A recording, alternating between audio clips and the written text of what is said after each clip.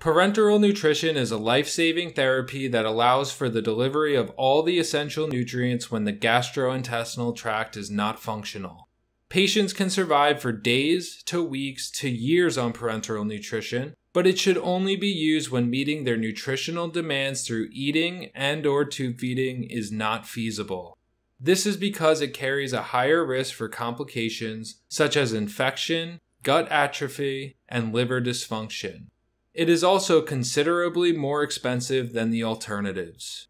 When determining if a patient is a good candidate to receive parenteral nutrition, close attention must be paid to the nutritional status of the patient and the length of time they are anticipated to be unable to receive adequate energy from food or tube feeding.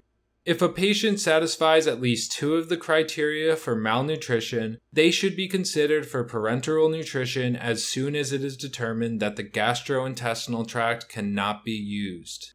If a patient is generally well nourished, they can be treated with standard IV fluids for up to 7 days before being considered for parenteral nutrition.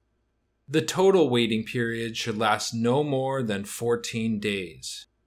In some circumstances, a patient will be receiving food and/or tube feeding, but will be unable to sustain adequate intake due to a complication like malabsorption or vomiting.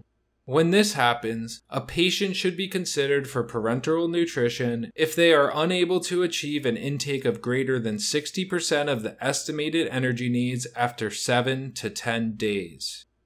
No matter the circumstance that leads to parenteral nutrition being used, it should be kept until adequate intake from food and/or tube feeding is achieved and the patient demonstrates the capacity to tolerate it. Greater than 60% of the estimated energy demands is the most common threshold used to justify weaning. Thank you for watching. Check out these videos for more content just like this.